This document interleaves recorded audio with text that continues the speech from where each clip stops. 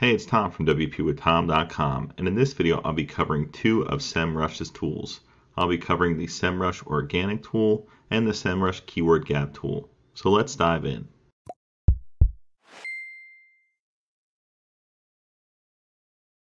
So in a previous video I did a SEMRush review and tutorial, and I basically did an example of covering the Keyword Magic tool, which is probably my favorite within all of what SEMRush has. In this video, I'll go over two of my other favorite segments of the competitive research toolkit here, and they are going to be the SEMRush Keyword Gap tool and the SEMRush Organic Search tool. Now, both of these tools fall under the SEMRush Competitive Research Toolkit, and this toolkit gives you data-driven insights into what your competition is doing so you can outperform them. So you can go directly to semrush.com/competitive research to see a complete overview of what's included in here.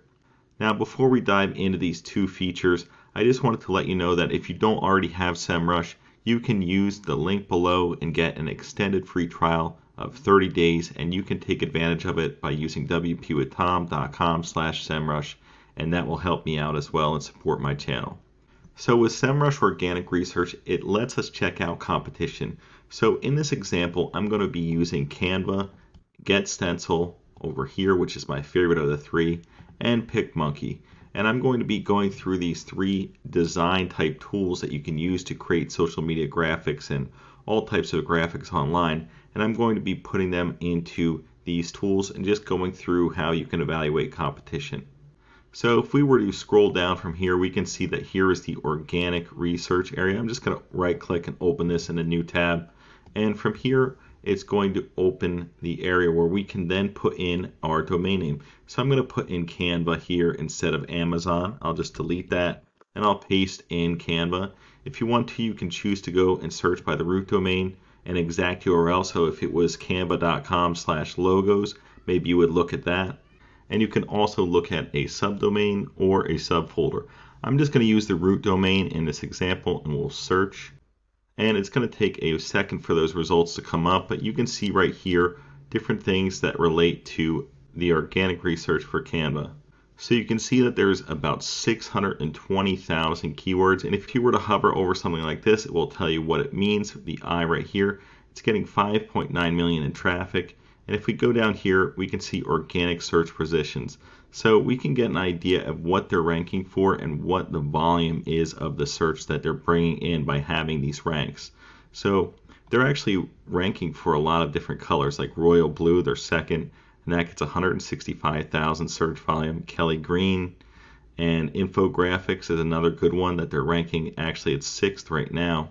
So you can see that some of these get a huge amount of search volume, and the direct link is over here. So if you're going to compete with something like this website, you're in an uphill battle. It's a very, very strong website, but you can scroll through here and get an idea of some of the things that they're ranking for. And again, it's over 6,000 different phrases that they're ranking for within this area. So if we go to where it says overview, we can also get an idea of some statistics. And you can see the trend that we've had over here in organic searches. And we can also go over here to competitors to get an idea of what they say the actual competitors are in the organic competitors. So it says posteronmywall.com. I don't even know some of these. Photour, I know, is a very good site as well. Here is a very interesting stat as well that I should have covered, and it's the traffic cost. And it says they've essentially saved $9.3 million because of all of the keywords that they have ranking right now. That's how much the traffic would cost if they were to pay for it with Google AdWords. So it's a very, very popular site. Now if we go over and go back over here, I'm going to X out of this for the organic research. This is the one that I like more, and that is the Keyword Gap tool. So once this tool opens up here, you can actually compare different domain names. So I said I was going to compare Canva, GetStencil, and PicMonkey over there. I'm going to act as if I'm GetStencil in this scenario, and I want to compare my site to Canva, and I want to compare it to PicMonkey over here. And these sites are both larger than GetStencil at this time, but again, GetStencil is my favorite one of the three, so I'd like to at least give them a little support. So I'm going to put them in here, and then I'm just going to click Compare. Now, as we can see in this chart, it's showing all of the keywords. So there's 600,000 almost keywords here for Canva. And then if you go over to Stencil, there's about 8,000. And over here is over 100,000 for PicMonkey.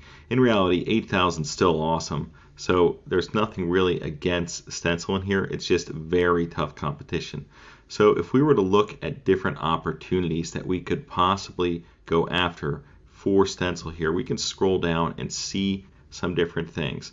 So what I'd recommend doing is focusing on keywords that we're either already beating or we're at least close to beating, or maybe our direct competition. In this case, we're comparing it to these.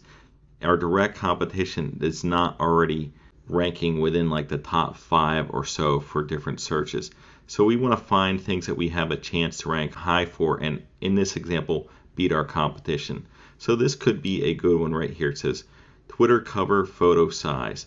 That gets basically around 1,900 searches per month, and we are currently ranked 20th, it says, and Canva is 28th, and PicMonkey is 83rd. So this could be an example of one that you might want to target. Now, something that you always want to look at over here is the keyword density, because that can affect how hard it is to rank. In reality, all of these keywords are hard because the competition is tough with this type of market that you're going after. Now, luckily for most people out there, you're not going to be up against a competitor like Canva or PicMonkey in your day-to-day business. If you're a web design agency for a local area, you're not going to have much competition. Your competition might be like 10 or something like that, 20. So you have a lot better chance of beating them and moving up the ranks. But this is just an example of the kind of thing that you're going to want to look for. Another thing that you might look for is, like, let's go down here and see graphic design tools, for example. I know that Stencil's 55th right here, but there's also none in the top 10 with your direct competitors in this case. Now, hopefully you don't have a ton of direct competitors in your local market again, but you could actually have a chance to beat Canva and PicMonkey if you put a lot of work and effort into building content around graphic design tools and building backlinks toward an article or to your site for this phrase. So there's a lot of examples that you could go through within this actual tool here. As far as the SEMRush keyword gap tool goes, I really think this is a powerful tool. It might be my second favorite one within the whole suite of tools that SEMRush has going on now. But I wanted to at least give you an overview and show you that there are ways that you can see what your competitors are doing and get an idea of where they're ranking and how you can possibly beat them, all within SEMRush. It's just one of the many features built into it, and this tool is just amazing. I love SEMRush. And again, if you wanted to pick it up for yourself, you can get it at wpwithtom.com/SEMRush. And I really hope that this video was helpful in showing you at least a basic overview of the two tools and how to use them. If you enjoyed the video, please consider giving it a thumbs up or a like, and subscribe for more videos. Thanks for viewing, and have a good one.